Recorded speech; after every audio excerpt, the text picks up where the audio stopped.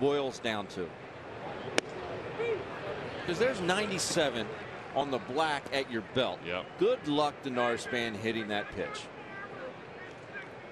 You know, he's got Bumgarner up there. He gets 0-2. Then he walks the pitcher. I don't care if it's Madison Bumgarner, who's a good hitting pitcher. Now Bob Davidson is hearing it from the Giants dugout.